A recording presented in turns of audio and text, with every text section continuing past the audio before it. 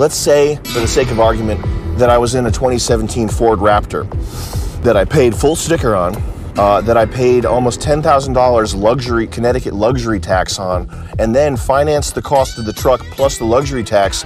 That's $12,000 in finance charges. Let's say I was paying $90,000 for a 2017 Ford Raptor. Do you realize how strung out I would be all the time about the, getting a paint chip, or someone left something on the back seat and it left an indentation on the leather?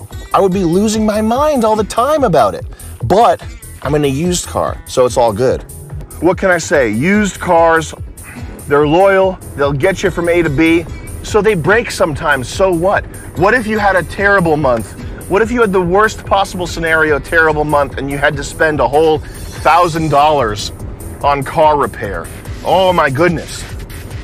Oh, you're telling me the power steering pump in this thing's broken? I gotta pay $1,000 to fix it? Oh, geez Louise. My truck payment is $1,400 a month! $1,400! That is a shocking amount of money. You get a cheaper car, what are you gonna pay? $700 a month? Does that still sound good to you? This Ford Freestyle will eventually, I'll have to pay $400 for brake service, for new rotors and pads. Ooh, $800 for a new radiator, whatever, okay?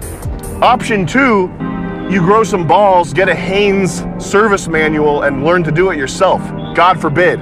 I hate to be the guy delivering this hateful, insidious, horrifying message, but maybe once in your lifetime, you could pick up a toolbox and learn to do something.